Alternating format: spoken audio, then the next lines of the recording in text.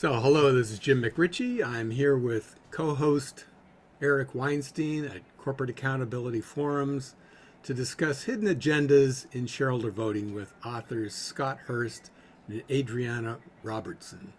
Scott is an associate professor at Boston University at the law school, and Adriana Robertson is a law professor at the University of Chicago. We should have plenty of time for questions and discussions. For those attending, use the raise hand function at the bottom of your screen or put a question in the chat. Let me just add that Eric and I have not set up any schedule for our future forums. A lot will depend on our own availability and what topics arise. So if you have topics of interest or you know of a speaker that would be interesting to the rest of us, please let us know. So without further ado, Scott and Adriana, please start us out by telling us a little bit about your research on hidden agendas. Thank you, Jim. Thank you for having us, and thank you everyone for being here.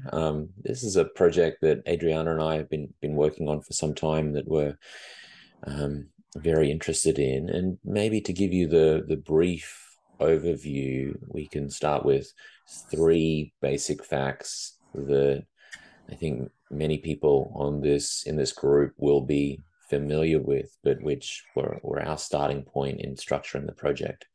And one is that only investors that own shares on the record date for a meeting can vote.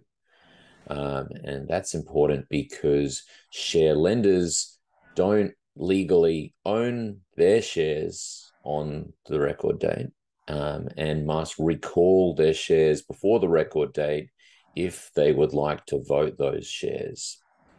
And so the crucial part of the project is that with those two background facts in mind, there's no requirement that companies make meeting agendas public before the record date. And that's what got us started about this project and kind of, first of all, recognizing that fact. So part of it is an empirical project to look at the extent to which companies do make their meeting agendas public beforehand, and then to think about the effects of that, the potential implications, and to propose a regulatory solution.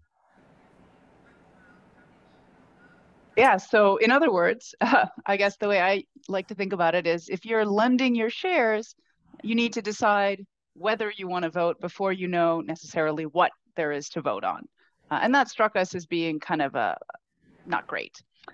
So the question, obviously, just because issuers can do this doesn't mean they do this. So we wanted to get a sense of how often this actually happens. So, without going into the gory details, happy to talk about it. But, we took pretty standard data sources like Edgar, ISS, voting data, that kind of thing.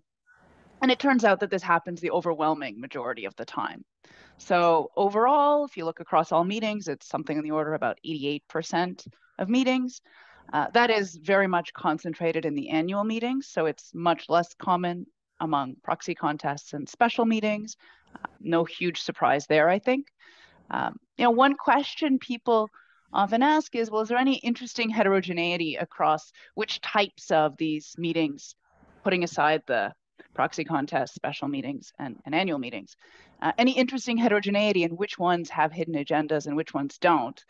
I think, honestly, the answer is not a ton, and that's mostly because when it's happening 90% of the time, it means it's happening for pretty much every meeting. So, across any way you want to cut the data, it's probably happening, basically more or less.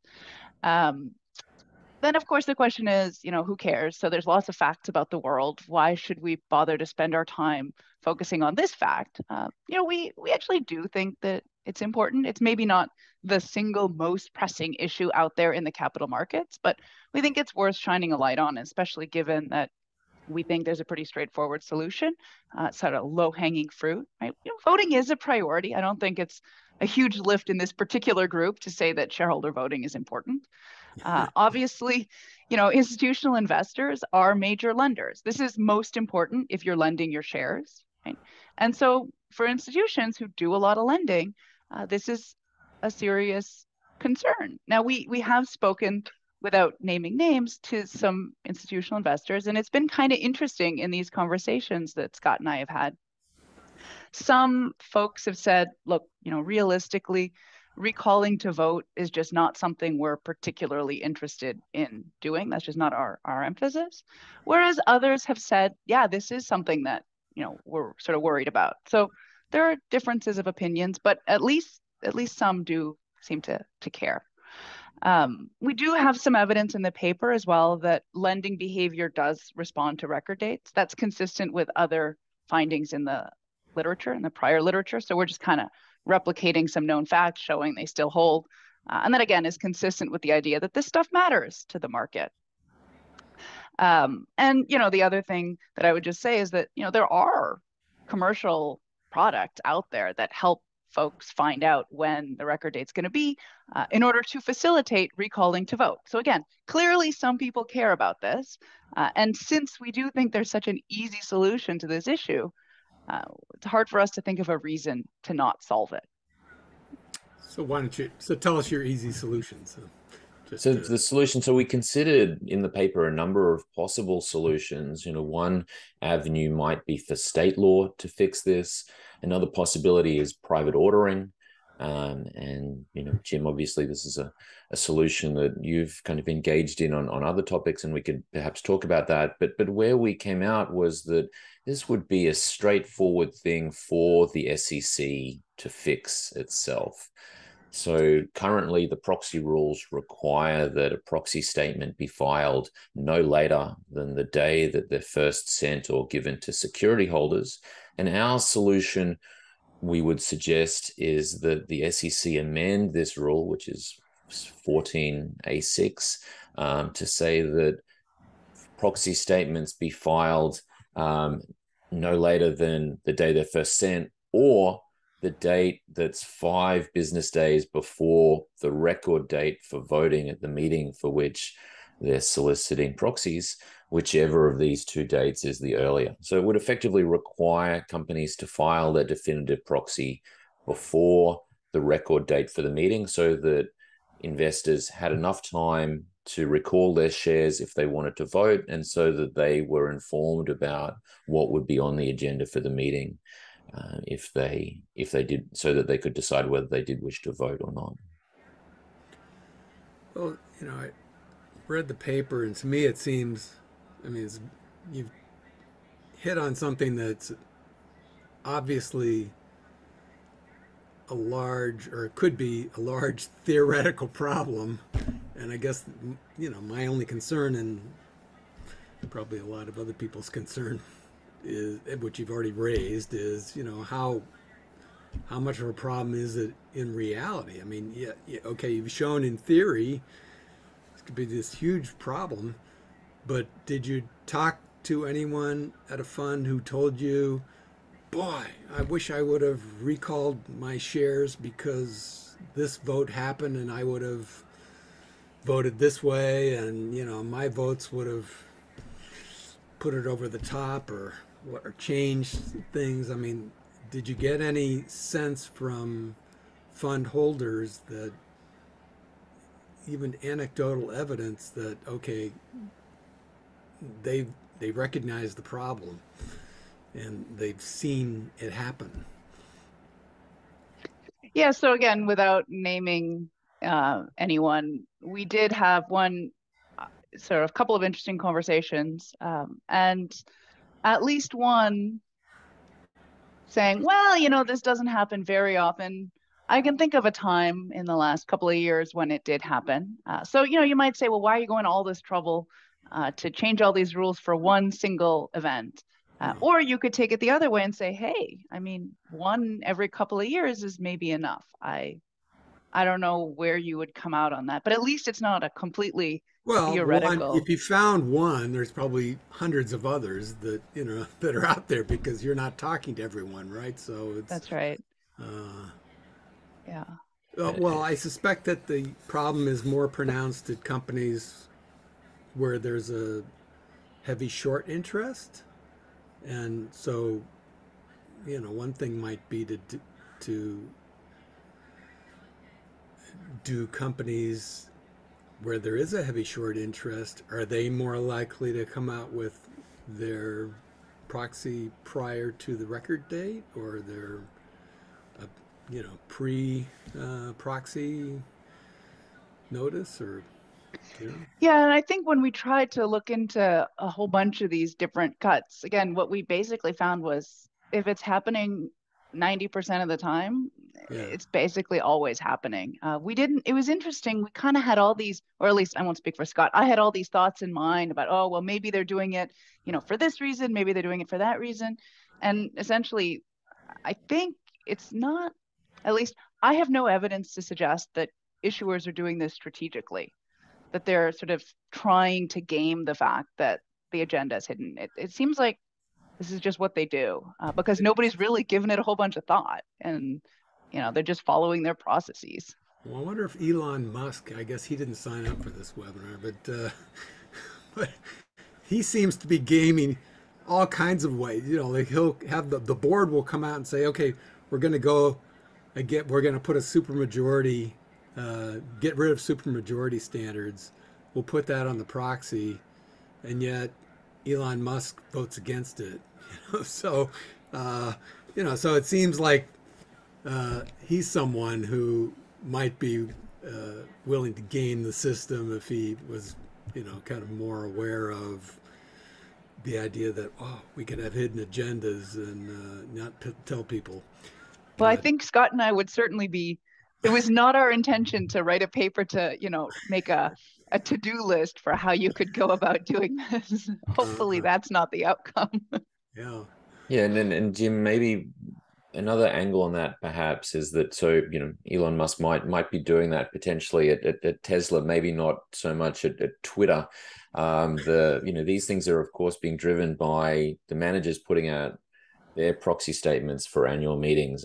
It's not where there's we look separately at situations where there are proxy contests or where there are mergers, and in those cases, although the technical problem still exists, which is that the record date is normally after the definitive proxy is filed, we see these as potentially less of a problem because people know in advance that there's going to be a vote on this matter. And, so you might not be able to time your recall precisely around the record date. And this is a problem that looks like Michael Levin brought up in the chat, which is that there's actually two slightly different problems that are operating simultaneously.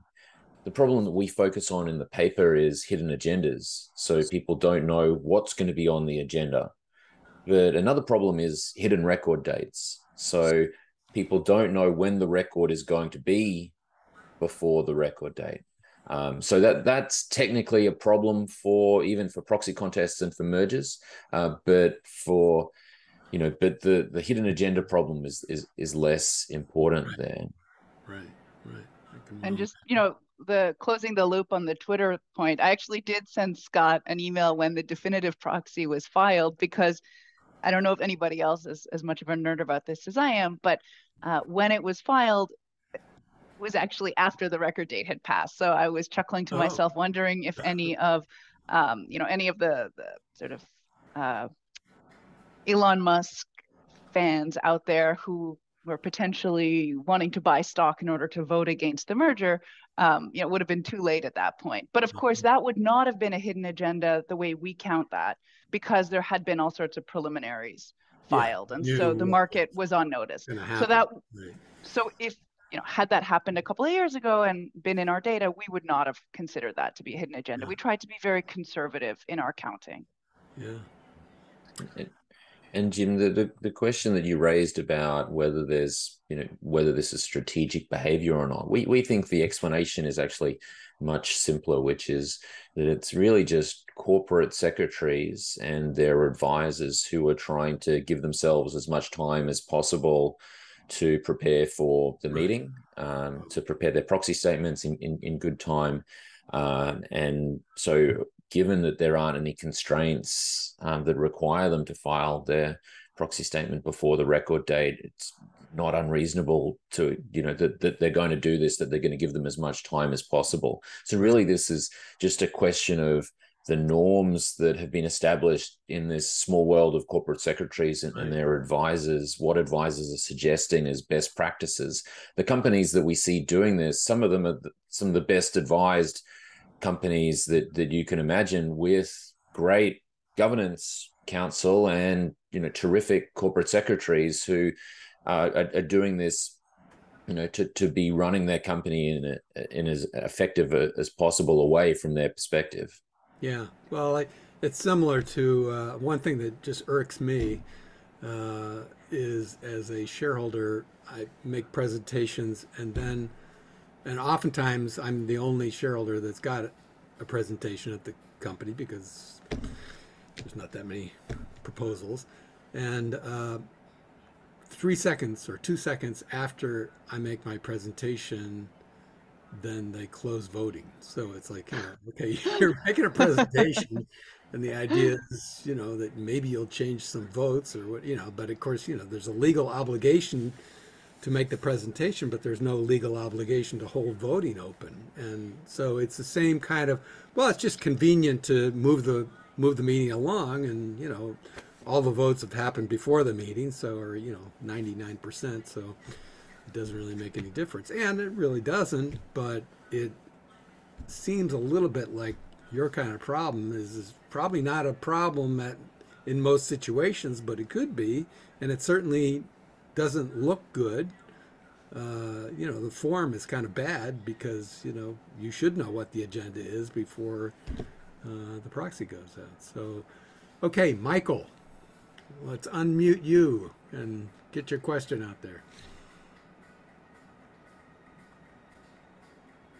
You're still muted, Michael. I'll unmute me. Yeah. Okay. I thought you were unmuting me. I just was asking our distinguished law professors to just summarize quickly what kind of regulations, if any, apply to setting record dates. Is it a state level, a federal level? Are there any rules at all? Who can set them? Can you object? I don't know which one of you would like to tackle that. So it's largely, well, almost entirely a question of state law. So depending on where the company is incorporated, for Delaware corporations, and I think this is likely to be the same in most other jurisdictions, it's the board of directors that sets the record date. The Delaware sets out limits on when the record date can be, and the key part for us is that it can be no earlier than 60 days before the annual meeting, and I think then the no closer perhaps than 10 days before the annual meeting. So realistically, what ends up happening is for Delaware corporations, and Adriana is closer to the numbers, but I think our evidence seems to suggest that the average is about 55 days before the annual meeting is when the record date gets set. So companies are looking at the outer bound for how early they can possibly make the record date, and then they set it, maybe a week after the earliest possible date that they can set it. So for us, this suggests, that proxy statements are generally filed 40 days before the meeting, and this isn't a requirement, except if a company wishes to use notice and access, in which case the proxy statement must be filed at least 40 days before the meeting. So there's this gap of 15 business days between, when the record date takes place and normally when the proxy statement is actually being filed. And, it would be possible to file the proxy statement earlier. It would also be possible to have the record date later because there's this big range that state law gives you. Right, and just to, well, let me let you finish. Then one other quick question occurs to me. Sorry about that.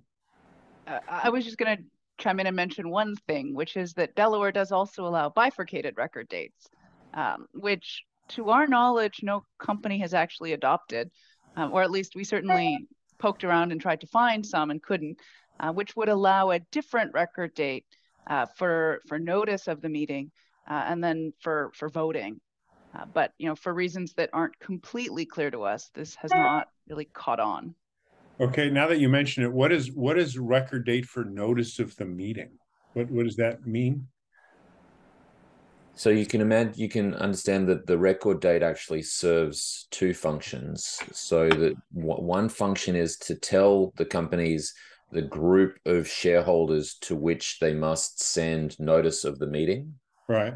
The other function is to definitively determine which set of shareholders can vote at the meeting. So that's what Adriana's referring to. Oh. It would be possible, for instance, to have your record date for figuring out who needs to get notice. You could set that 55 days before the meeting, but then figure out the shareholders who are actually entitled to vote at the meeting, say 30 days before the meeting. So there could be a gap between those two things. Wow.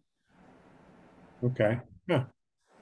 And then the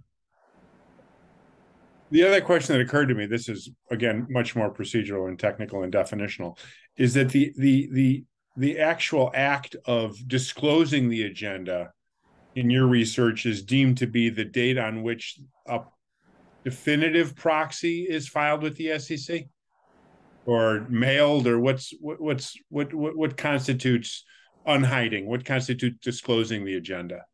So we wanted to be conservative. We wanted to, make sure we weren't overstating the extent of this problem, because we view it as a problem. So we considered preliminaries to also count as revealing the agenda. So we wanted to be, if we only counted definitives, then this would look much worse than we're describing it. But we don't think that's quite fair. So for example, in the case of the Twitter, the other Elon Musk company, that's why I said that wouldn't count as a hidden agenda by our measure, because even though the definitive proxy came out after the record date, there was all sorts of stuff that had been filed, so everybody knew.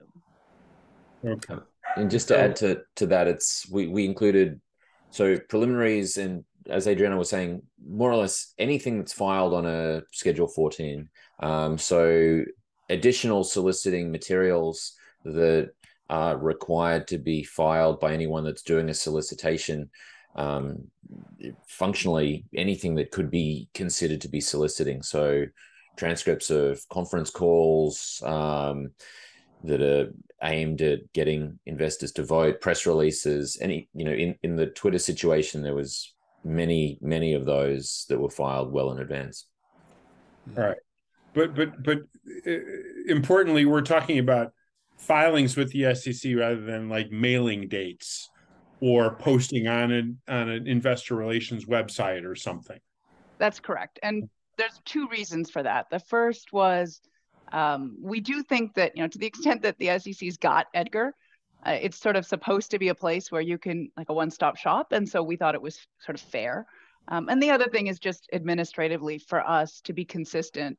We didn't want to have to go track down every single company and look at their investor relation page and dig through that. So that's why we did it that way. Neither do shareholders. Yeah, right. We don't either. Yeah.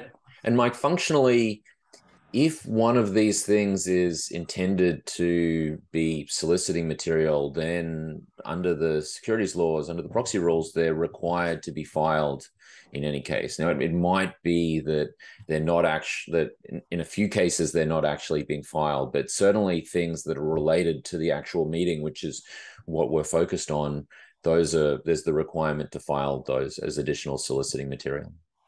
Right.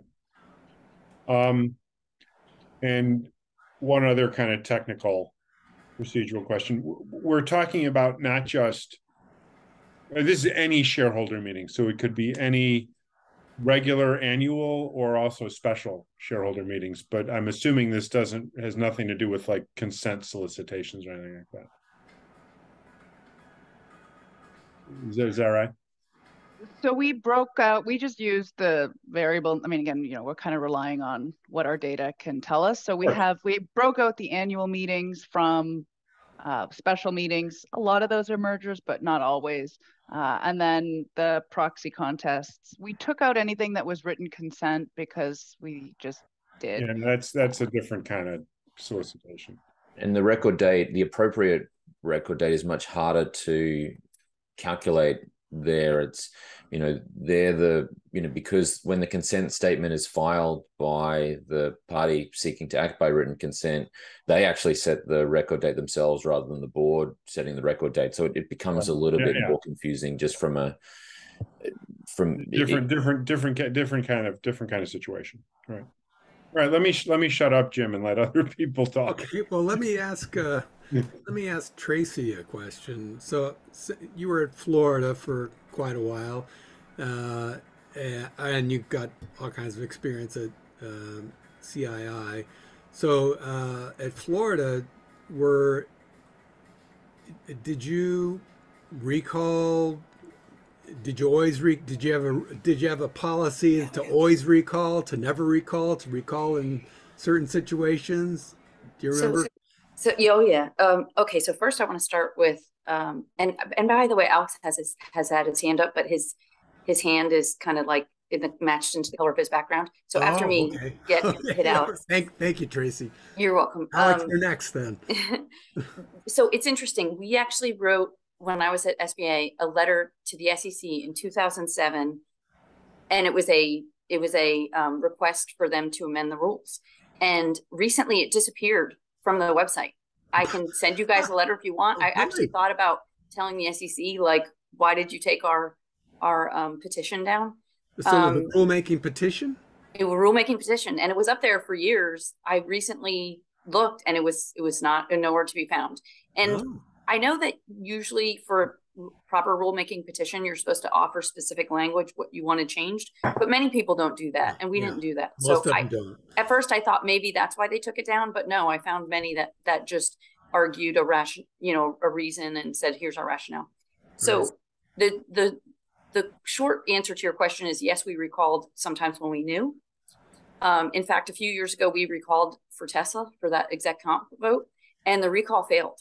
So the one thing I would offer is, I think 5 days might be too short because a couple things need to happen.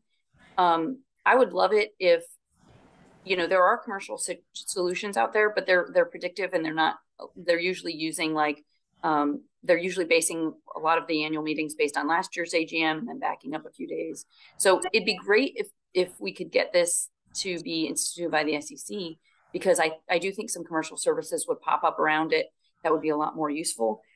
So we did try to recall when we knew. We often, especially even if it was a proxy contest, would find out when the ballot came up to us, and then we would see, we have these shares on loan. So even though there's preliminary proxies filed, a lot of times we just didn't know because it might not be a newsworthy kind of item, and we didn't really subscribe to those data services because they were expensive and they were inconsistent, and yada yada. I find it interesting because we also had asked for people along this whole 15-year journey. CII actually changed their policy in 2007.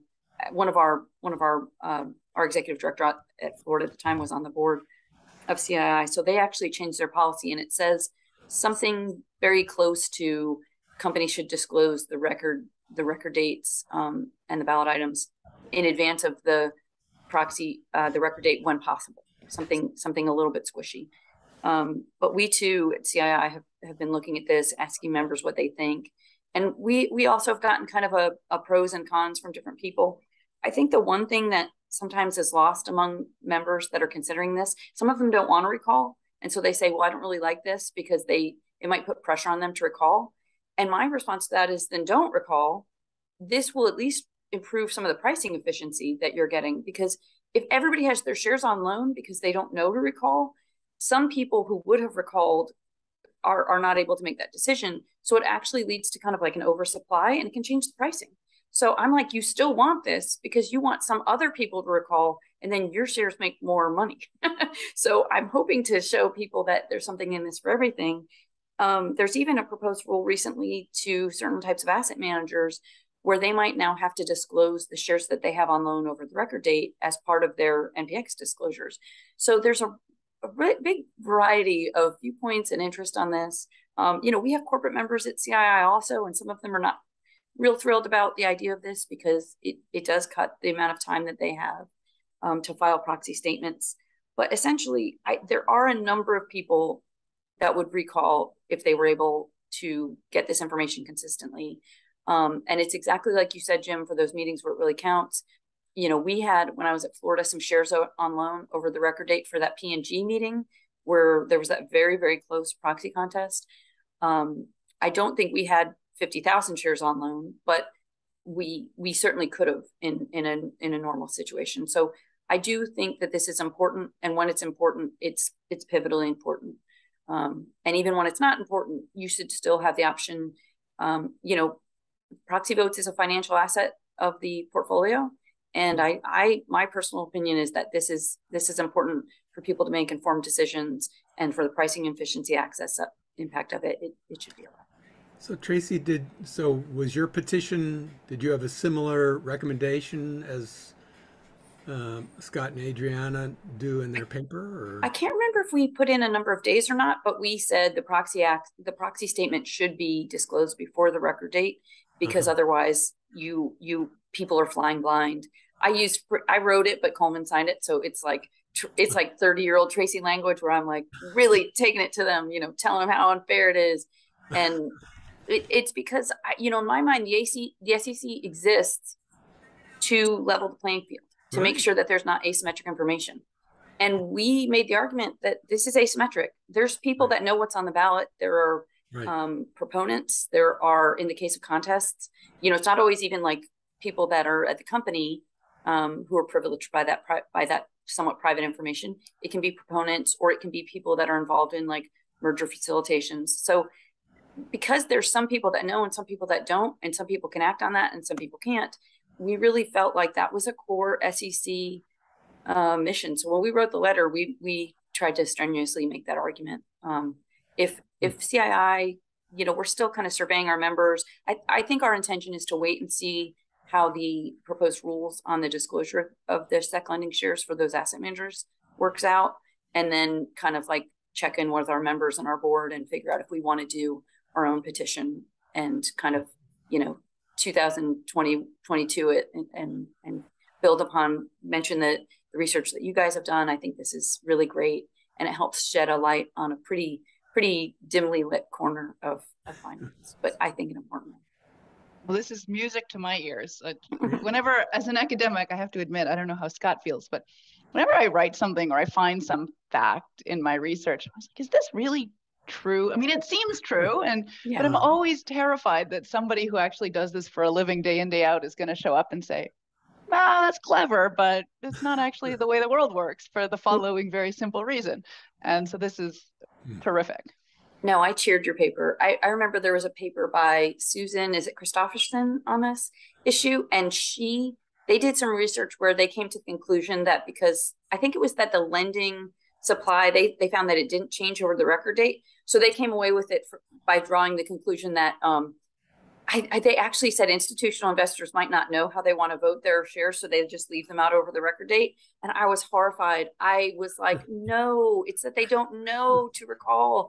And so they just basically said institutional investors don't value this vote. And I was like, as the close to an academic paper made me cry in my life with that one. This one made me literally. That certainly used to be the case, though, Tracy. I mean, back in the 1990s or whatever. Yeah.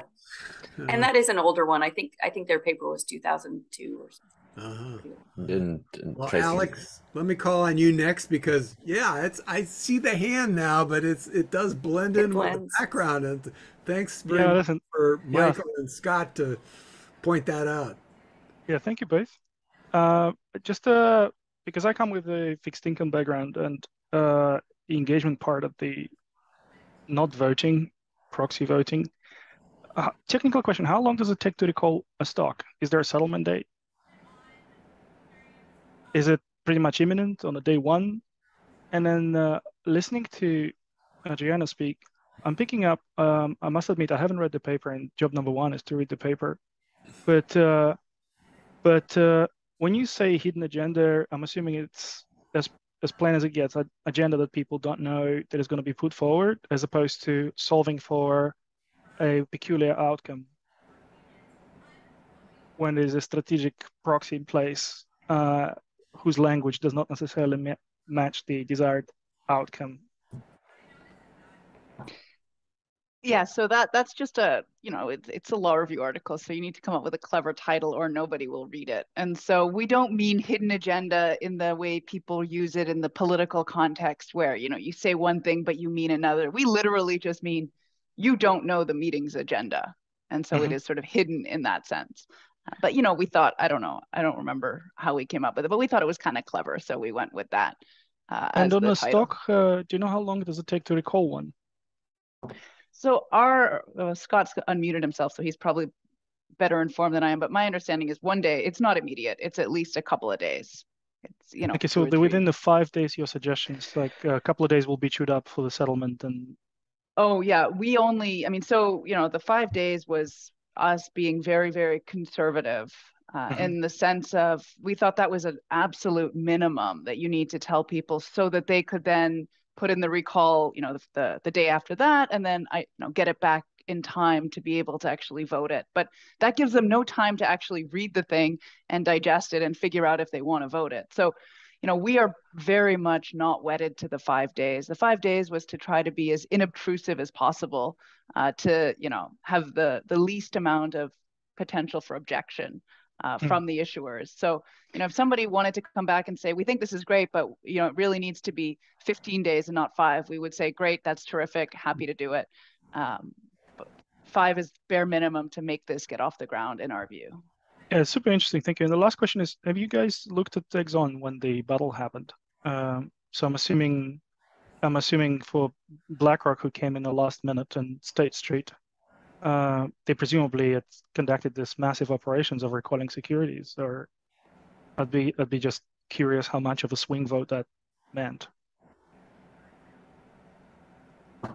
So we didn't look at at Exxon or BlackRock's holdings in particular. I think mostly because that wouldn't show up as a hidden agenda in our data either, because there was lots of information available, even though you may not have known the exact record date. So it could still be possible, just like in the Twitter case, the example I gave, where you wouldn't actually know the official record date until after the definitive proxy was filed. There was still notice out there that there is a proxy contest happening. And so if you were diligently reading every filing on Edgar associated with this company, which is asking a lot of people, but if you were reading that, you would know that there was something coming, even if you didn't know the exact date. So that's another instance of us being extra conservative to make sure we're understating the extent of the problem. This is one of those weird academic things where we would much rather dramatically understate the problem than even just slightly overstate the problem, because otherwise people yell and scream at you. Yeah, and I said this was the last question, so I apologize for this. And in the context of the language itself, when a proxy gets filed, because some language with you have a really good idea, really good proxy, but the language is suboptimal in terms of execution. It's really, really easy to dismiss as a non-material issue or what have you. However, there is value for other shareholders looking at this language and say, hold on a second, you're missing the mark here. I like where you're going, but I can come up with a crisper tone. Is there a way to catch this early? So Alex, just to make sure, I think that we understand what you're talking about, you're suggesting that if someone submits a shareholder proposal, that the shareholder proposal there might be other investors that might support the proposal, but written differently, yeah. So if I think about gender equality or climate change, I mean, 99% of this is getting voted down. And being an ESG person myself, I don't actually blame them to be voted down because they're so generic. It's just they're not really asking anything. If you are treasurer or CFO of the company, your job is to vote it down. However, it's a good thing to do. So if somebody can come up with a crisper, almost litigation attorney type language, you give an offer that the company cannot refuse. So rather than missing an opportunity on a generic language, you get a heads up that something may be coming, so you can just maybe file a new one that is crisper than that. That I understand that as a potential problem, but it's not something that our legislative or regulatory solution would be able to fix. And that's because, as Jim knows maybe better than anyone here, the timetable for submitting shareholder proposals is very exacting. So shareholder proposal needs to be submitted, I think, 120 days before the anniversary of the last meeting date. So we would be getting the company to push back the filing of its proxy, 10 days before, 5 days before its record date. So conceivably, 60 or 70 days before the meeting, but the shareholder proposal might need to be filed, at least 120 and probably more like 160 days before the meeting. So there wouldn't be a chance to revise the shareholder proposal without the company consenting to that. And once they've put out their proxy statement, my guess is that companies, Jim, you're interested in hearing your experience, that it would be a non-starter for the company to agree to that. No, they wouldn't do that. Yeah, thank you. I just wanted to say thank you, and to Adriana's point earlier, as an academic, second guessing maybe if it's known or not known or brushed off by professionals. Speaking as a fixed income person myself, I find it's a most favorite trick in the financial services industry to make somebody feel stupid just saying it's done already. And I tend to brush it off completely. Anything that is closer to first principles tends to work best because the legislation tends to keep up rather than front run a particular point. Thank you. So Michael's got his hand up, but I'm sure we have time for Eric too. So. I have another question. So it sounds like the analytics and all the data that went into this pertain to share lending and borrowing. Were there other domains just in terms of just outright share buying and selling that seem to be relevant to, or would the problem of not knowing agendas or even record dates, but let's talk about agendas, to what extent did your modeling or did your thinking extend to other types of acts related to rights like share buying and share selling? So you're absolutely right. I mean, if you don't currently own shares and you would like to buy shares in order to vote. That's pretty cool. I want to vote on that. Absolutely. The reason we didn't focus on that was because normally when we think about governance and whose governance rights we're most concerned with, it's sort of the people with the long-term economic interest that runs with the company, right. who are most concerned with the long-term success of this company. And share lenders are the folks that are in this funny situation where they do have the long-term economic interest, but for periods of time, for totally legitimate reasons, they disenfranchise themselves. And right. so those were the folks that we chose to focus on. But it's certainly absolutely true that this also goes for anybody else in the market. Right. Just and part of the problem there is that I would assume is that the data, trying to get data on who bought or sold or who wanted to buy or sell. I mean, that's logically impossible. I think that's logically impossible. It is. And then you also run into the problem where people say, or at least some folks will say, well, wait a minute, but why do I care that somebody can't swoop in, vote on something, and then sell again? I mean, maybe I don't want that sort of, people get very worried about so-called empty voting. And right. So if you start writing a paper saying, hey, it's hard for people to empty vote, folks are going to look at you like you've lost it. Like, okay, great. That's sort of what we want. So we kind of decided to just acknowledge that that is true, but it wasn't our focus. Cool. All right. I have another question later once you get to some others, Jim. Okay, we'll let Eric go and we can go back to Michael. Yeah, I'll jump in.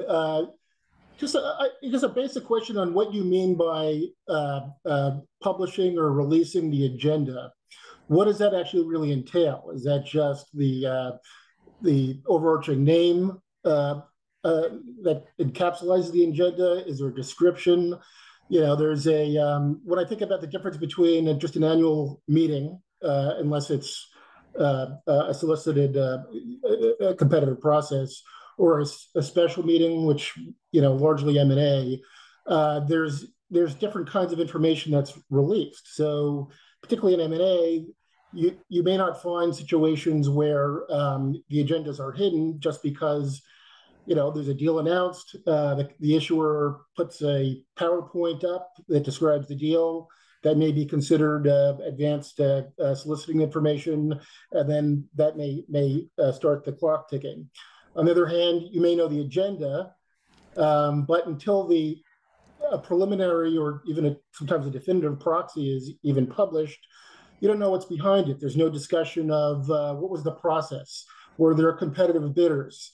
The only reason why you may know it is just because the proxy may just sit at the SEC for so long that actually is the main reason why you may know the actual full agenda and have full information before the record date and the time to vote. So if you could just talk a little bit about that, that would be helpful.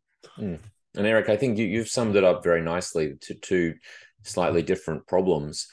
Maybe what I would distinguish between what we did in the academic study and then what we propose. What we did was we looked at any filing that was on a Schedule 14A or a variant thereof. So that meant that for a merger, there would be many filings in advance that weren't actually the preliminary or the definitive proxy statement. So they didn't set out specifically what the matters to be voted on are. And to go to Alex's point, they didn't specifically mention exactly how the proposal would be phrased. But for a merger special meeting or for a proxy contest, these would at least let everyone know that there is going to be a vote on the merger agreement, or in the proxy contest, there's going to be a vote on whether to elect the management's nominees or the dissidents' nominees. But you're exactly right that it didn't give the exact agenda.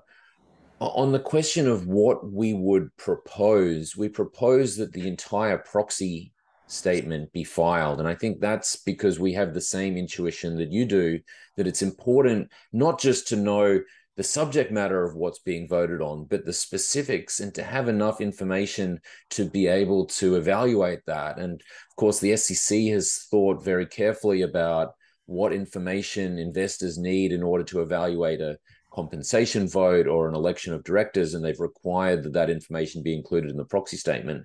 So that's why we say that the proxy statement should be required before the record date.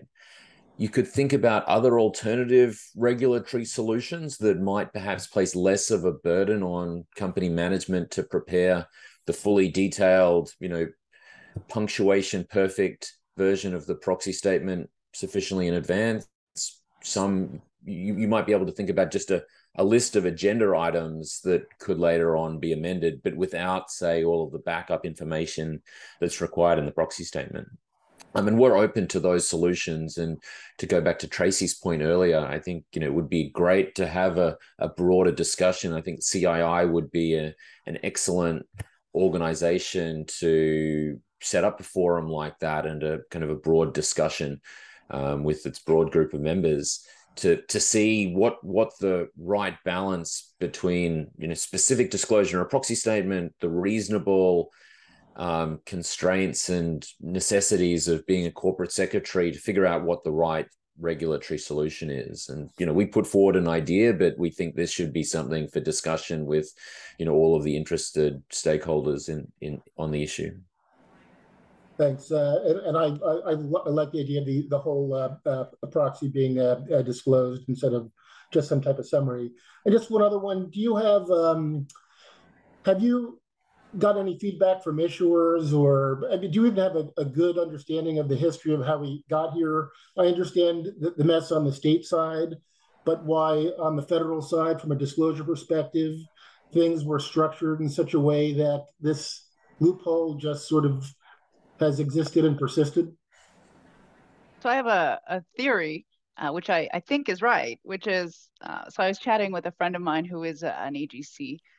Again, when I was trying to do the sanity test, like, is what I'm saying true? Do other people see your agenda before you file it? And he looked at me and he said, how do you want us to send them the proxy before we know who to send the proxy to? Right. So back in the day when you had to mail these things to people, it was illogical to say you have to give it to them before you have to figure out who they are. Right. And so I actually think that that's what's going on. It's just a holdover from before we had Edgar, when, everybody just checked it online. And I think that makes perfect sense. And so I kind of laughed and, went on with my day.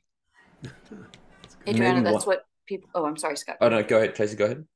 I just was to say, we heard the same thing when we brought this up in 2006 and 7. And, part of the reason that in our letter back then we asked just for ballot items was because the two main complaints we heard from people were, especially the corporates, were how can we send them in advance? And we were like, that's, it's because you have EDGAR, you can file it. But we were a little bit more sensitive to the argument that they're really coming down to the wire and they need that extra time to get the whole statement. So at the time we made the decision just to say, hey, we really need the ballot items in our SEC letter. But I think that was kind of a mistake. I think that in the entire proxy statement, without the context, it's just really hard to argue that you would fully know whether to recall, and it doesn't have the complete argument.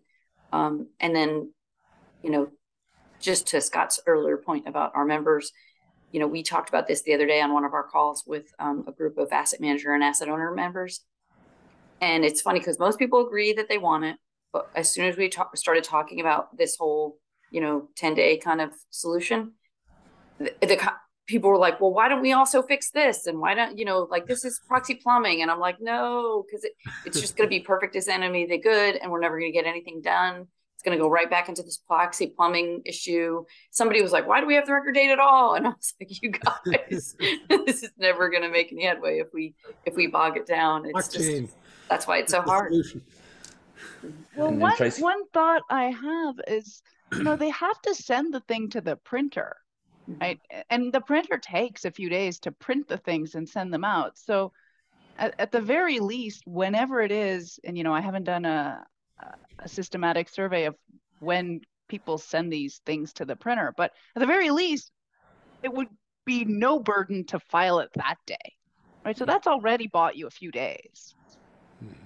And I think my real feeling is whatever burden on the company is outweighed. It is just my personal too. Like, don't ascribe this to CII because I'll get in trouble. But whatever burden it is to companies, it's outweighed by the benefit to investors. And I don't have proof to show that. It's just my my personal experience in voting at an institutional investor and then talking to a lot of my investor friends. I feel like they do all this work to inform us so that we can vote. Why would we want to be able to recall those shares if we want? And I've had a few people say, well, then don't lend. But that we're long-term owners. I think it's highly unfair to say, I'm not going to give you information. You need to make informed decisions. You just need to, never lend your shares. I think that's a little bit disingenuous, but we heard that argument as well. So we could go back to Michael for a minute. I forgot my question. It's gone. Well, I have one thing. Maybe Jim, a couple of kind of reflections on Tracy's point. I think we kind of would agree with kind of everything that you said. One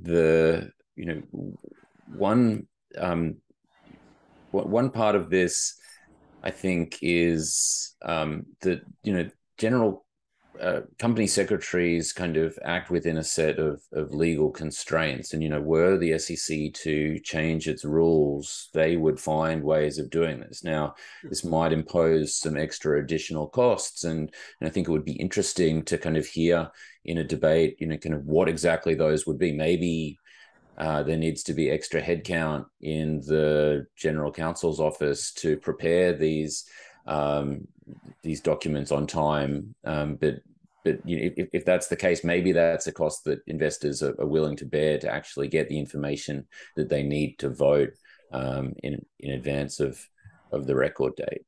And then kind of another point is that we think on the question you raised about this, the interaction between this and proxy plumbing, one of the reasons we wrote this paper was because we thought that this would be fairly low-hanging fruit for the SEC. Proxy plumbing is obviously a very important issue, but as you say, a very complex one. this is something that we thought the SEC could deal with in a discreet way with a fairly simple adjustment, after having a period of figuring out and discussing with the stakeholders what the appropriate change was. But we thought that one of the attractive features of trying to fix this problem is that it might be a way just to make the voting system a little bit better in a way that would be fairly straightforward for the SEC to implement. Well, one thing, before we close out, one thing that I've been thinking of after reading the paper is, well, this would be an easy shareholder proposal. I could file proposals at companies, and then if we actually won those votes, then that would be additional information that the SEC, if you go to the SEC and say, okay, we filed 10 shareholder proposals, they all won, well, then, that would bolster the argument. But the thing is, it's better to file at a company that's had a problem. I'm filing a few proposals on, let's vote on golden parachutes. Well, those are easier wins where the company, loses its compensation, its pay votes every year routinely. You could say, okay, well, here's a company where you really want a vote on golden parachutes because you can see that they've ignored shareholders and they've continued to be outrageous. So just throwing out to the people who are here now and those that listen to the podcast, if you know of companies or know of situations where hidden agendas might have actually made a difference, then that would be a place that I might be likely to file. So if you pass that information on to me. So any last minute comments or questions from anyone else there? Can I just get 30 seconds? Oh, sorry, Scott. I know. I was just going to say on Jim's suggestion of the private ordering, I think we would be in favor of that and think that would be useful. We don't think it should be a substitute for SEC action, especially on this where it's fairly clear fix that could be done by the SEC. But I think as a way of bringing attention to this problem, we would encourage that. Yeah. Okay. Yeah, and Scott and Adriana, since you've done all this research and have gone through the trouble of highlighting the issue, there's one thing that I'm looking is this Index Act filed by S4241. So currently 5 days that you're budgeting for is a hidden agenda to be exposed to the managers.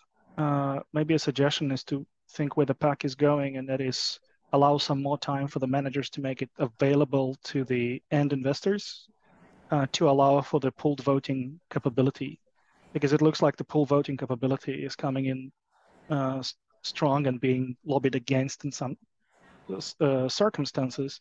But if you're going through this trouble of asking for it, maybe you can counter the step that is coming after that. That's really helpful. Thank you. All right, Eric, do you have any? You had a laundry list before, but. Well, that's sort of separate. But the one thing that just sort of strikes me when I think about boards that I've been on and whether it was an annual meeting, a special meeting, or other situation, or companies that I've worked for doing this, the process just wasn't geared around the proxy and disclosure and the needs of institutional or retail investors. It was largely driven around, okay, when are my board members available for the annual meeting? And you work backwards from there, and you set your record date, and then push comes to shove. Eventually a draft, of the proxy makes its way around.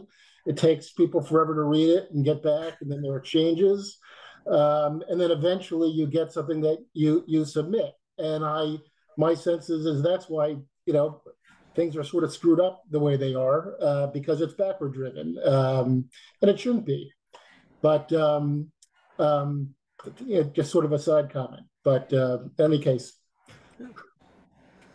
okay. I think we'd agree that that's the challenges on the corporate secretary side is what's driving a lot of this. But I think our thought is if the corporate secretary had additional constraints to incorporate, such as a requirement to file before the record date, then they would make it work. They would get in touch with the directors earlier, and they're very good at doing their jobs, and they in complying with with SEC rules. So they would make all of that happen. But I think Eric, you're absolutely right that we also want to be mindful of not placing an undue burden on them, but thinking about how what they do can also be balanced with what's best for investors.